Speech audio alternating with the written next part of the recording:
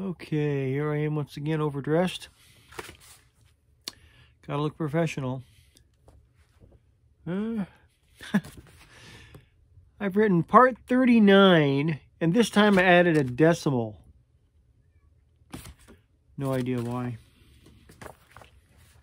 Picking up where we left off. The last couple of, the last two parts, I think, have really been something. This might be where it's, I marked it. When I do the summary, I'll come back to that. So far, I've really enjoyed this. Nothing I disagree with. To live the Sermon on the Mount. To live the Sermon on the Mount means hand-to-hand combat with the enemy. It means swallowing our pride and making ourselves of no reputation. It means being able to follow the Lord wherever He leads us. It means submission to the Lord. It means taking on the enemy, but it also means great joy and satisfaction. Satan does not normally attack unless he is cornered. He is like a snake. Snakes run away from you. I've been all over the jungle, and I know from years of experience that most snakes will always run away from you. The only time they will attack is if they are cornered. One time I was standing on the trail of one time I was standing on the tail of one and didn't know it, but was still trying to get away from me and never turned around to bite me.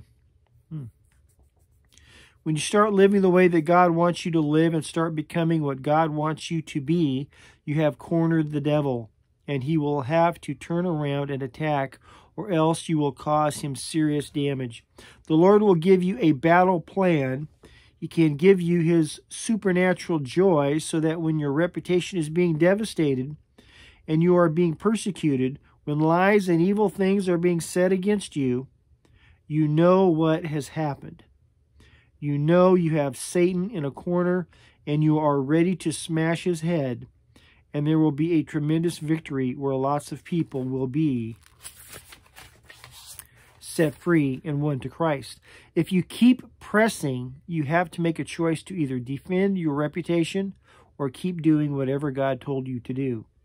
Do not let up on the devil once you have him on the run. Rejoice in the Lord. The Apostle James says, humble yourselves in the sight of the Lord, and He shall lift you up. We do not have to defend ourselves. God can defend us. There may be times when we have to clear something up, but we do not have to make our defense an obsession. We do not have to try to corner someone and say, so-and-so is going to come and say such and such, but I want you to know in advance it isn't so. We don't have to do that. All we have to do is go forward in victory and receive the orders of the Lord. At the darkest moment, when it looks like Satan has us, and he is laughing in our ear and telling us that with all the things we have tried to do for the Lord, they are not going to work out because he has tripped us up somewhere.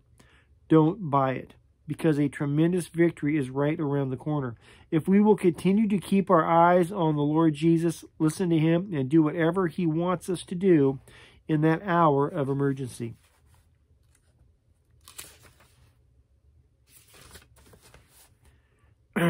Let us pray. Heavenly Father, we ask for your victory. We ask, Lord Jesus, that we would be able to follow in your footsteps and make ourselves of no reputation. That we would be willing to call Satan's bluff every time he threatens us, every time he tries to expose us or make us lose our standing before men. Lord, we want the only thing of importance to us to be what you think of us. Who are we in your sight? We want to delight in pleasing you, and as we please you, we want to be filled with your joy to overflowing, so that no attack of the enemy can ever take it away from us. So that when faced with a genuine attack of the enemy involving slander and lies, we can rejoice knowing we have him cornered and that we are being faithful to you. And that this is causing the enemy to become uncomfortable. So we can rejoice in you and go forward knowing the victory is very near. I pray, Lord, that many would implement the Sermon on the Mount in their lives and put it into practice in order to have their household based on the solid rock that cannot be shaken no matter what Satan does. That they would be able to claim their family, children, and loved ones for you and know that Satan is not going to be able to take them away. I thank you that we do not have to have large numbers to win the victory over the enemy, but I know that we do have to be pure before you. I pray that we would hunger and thirst for righteousness, for purity, for you, and not seek after power, that we might humble ourselves and allow you to lift us up. Amen. I'm going to leave that right now, and we're going to go to a new chapter. Love you. God bless.